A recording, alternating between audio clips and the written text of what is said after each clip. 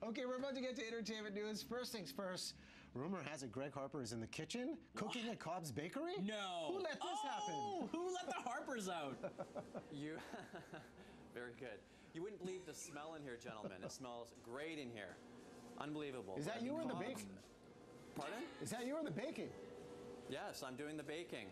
Okay. And I'm going to bring you guys some stuff. Don't worry. Don't worry. Look at this. I got a kick out of this. I'm just going to correct this right here, right now.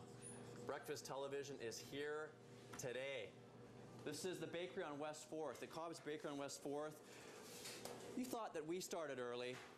We've got Evgeny, we've got Elena here who started at 3 o'clock in the morning. I have to, first off, what are you making here? Twists. Okay, 3 o'clock. Jalapeno twists here. How long have you been doing this, getting up this early, starting at 3 o'clock? Since October. You're a trooper. Yeah. keep working away. All right.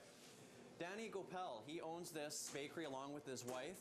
Good morning to you. Thanks for having us. You're welcome. Usually I pick up a pastry on my way to work, but I didn't do that today because I'm making them and I'm going to take some home. And you can take some home, exactly. Everybody at the station wants something. Yeah. So we're going to make some cinnamon buns here, right? We are.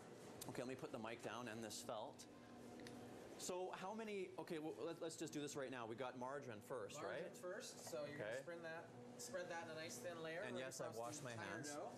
Okay, just like this? Absolutely fat-free these are. Oh, yes.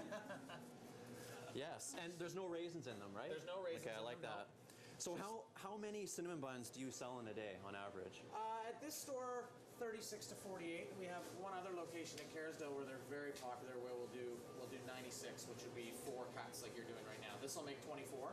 Okay. So we'll do that 4 times at that store, and we'll do that on average twice at this store. Okay.